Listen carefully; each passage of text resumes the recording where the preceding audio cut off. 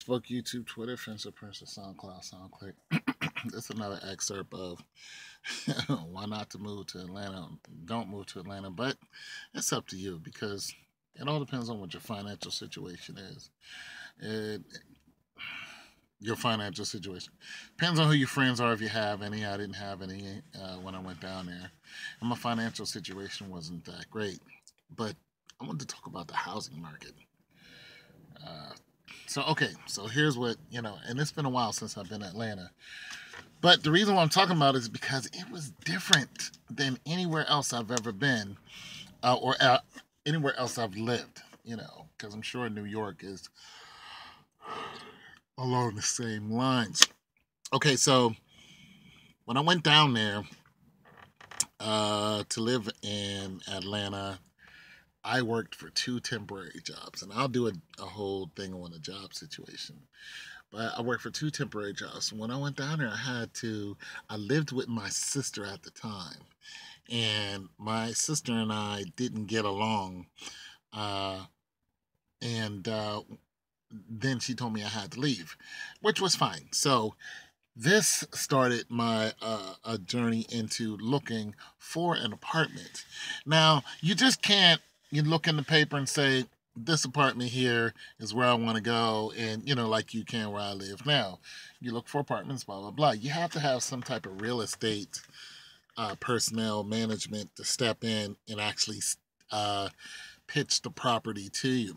And which is really crazy. It's like, why is the middleman there?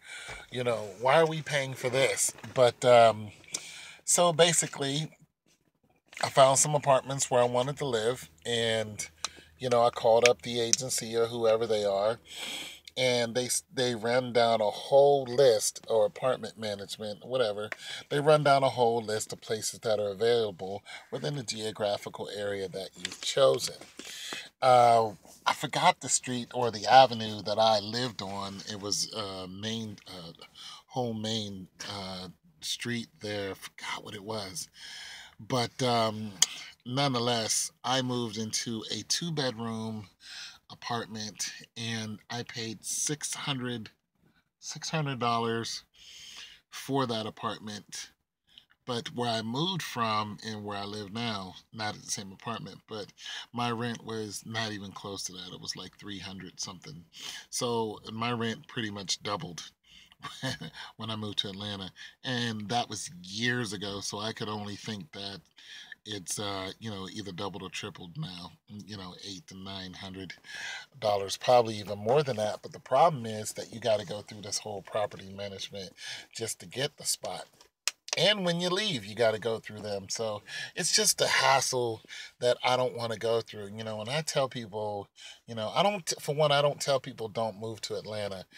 I say, just be aware of some of the things that you're going to have to deal with when you want to, get a job there, when you want to, actually live there, when you want to bring your family down there. And, some people are like, I moved to Atlanta with $150. I didn't have a lot of money either. Matter of fact, I'm going to go out on a limb and say I had about that. But I had my sister. You know what I'm saying? I moved down there. I lived with her, and near the mall, near one of them malls, because I used to always ride my bike down to the mall. That's another thing. I never got a vehicle when I lived in Atlanta. Never, not once. I didn't want one, because this is when I first figured out that you could ride a bike and pretty much put your bike on the front of the bus and go everywhere you wanted.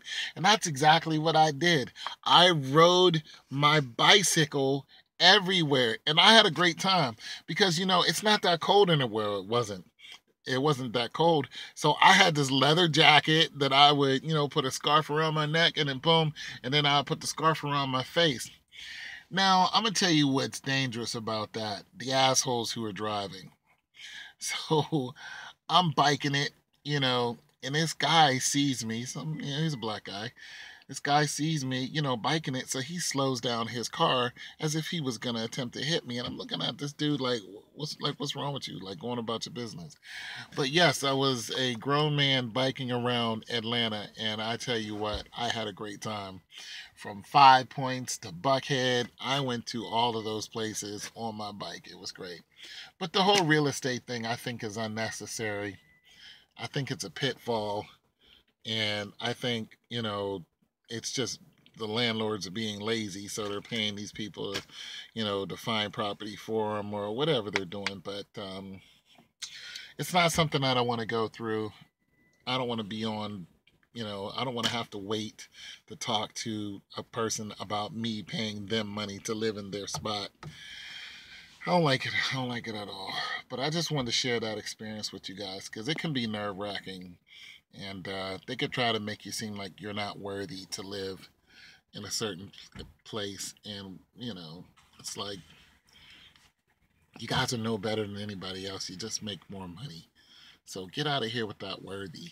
If I have the money and this is where I choose to live, why not take my money? So you're going to run into that. You're going to run into people who do not want you to live near them simply because of some racial issue. But most of the time, of course, it's financial. But if you can afford to live there, some people might not want you there because you have kids. They might not want you in that neighborhood because you have a bunch of kids. Like, it's real, people. It's very real. I had one lady, this wasn't in Atlanta, but I had one lady, she wouldn't let me move into one of her apartment complexes or whatever it was, simply because I was black. And she said because the neighbors wouldn't like it. It's like, wait, what? So, anyways, I just wanted to throw that out there. It's your boy Tonto too. Peace. God bless you.